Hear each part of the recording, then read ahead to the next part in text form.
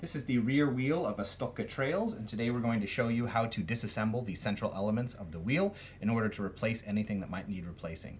This includes any of the locking mechanisms that are under the hubcap, in particular the main locking mechanism which runs through the axle, so replacing the axle itself, as well as of course the ball bearings, which can go bad on all wheels.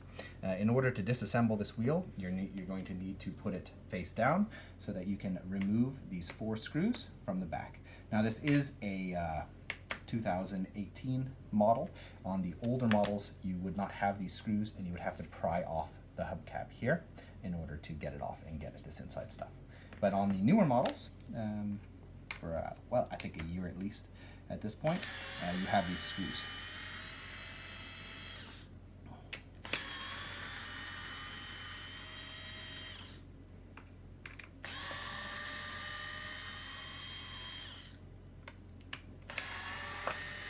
If you have the older model rear wheel, we have another video that shows you how to fix the rim on the rear wheel, and that will show you the process of removing that hubcap.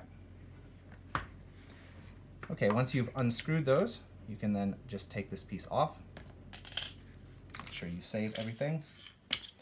And as you can see, the button just pops right off. Okay. In order to further disassemble this, you will need a pair of needle nose pliers. There is a locking washer right here. And you just want to insert the tips of your needle nose pliers into the holes on that locking washer and separate them.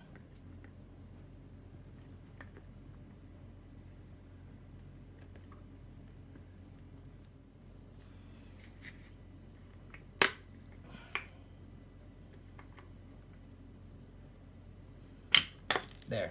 When you pull it at the right point, you can press that axle through as you saw me do. Now you can pull out this entire assembly here. You have the axle and you have this piece on top. There is a second locking washer here if you need to replace the axle. I'm not going to do that, but you would just open that up and slide this through. You have to slide it this way because there is a little bit of a lip here. Then you could replace the axle itself while retaining this plastic piece. Otherwise, you have the central element of the wheel here. And there are ball bearings on either side. Ball bearings can go bad over time. It's important to maintain them with spray oils and so on, like WD-40.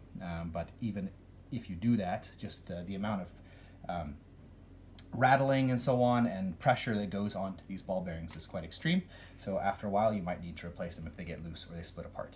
In order to take these out, you just pop your screwdriver in and pry it out like this.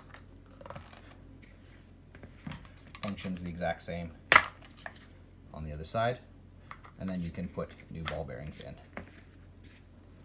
Okay, in order to reassemble the wheel then, we are going to take this piece, slot it right back through,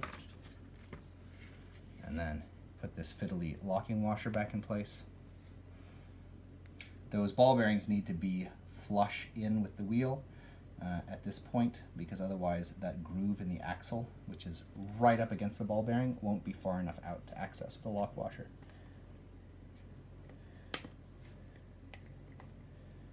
Just separate it out and press it down until you hear it pop, and you can see those 2 tabs move in towards each other again. Okay, and we're just going to balance our button on. That button, of course, depresses the central releasing mechanism. And I'll just show you this real quick while I have it open. So when you push that in, it allows these 2 balls to slide at one point, and that's how you release the wheel from the stroller. So if you're having trouble locking your wheel in place or unlocking your wheel, it's very likely that the axle has become bent, and thus all of this internal spring-operated system that operates these balls is not aligned any longer, such that the mechanism functions. That would be the reason for replacing the axle itself. Okay, after you put that in place, you'll notice that there's 4 notches here. They correspond with these white tags, and it all just lines up. Turn it upside down again. Then it's just a matter of course, putting these 4 screws back in place. In any case, that is how you disassemble the rear wheel of a Stokke Trailz. We hope this video was useful to you, and if it was, we ask that you subscribe, as it helps us to continue making videos in the future. Thank you.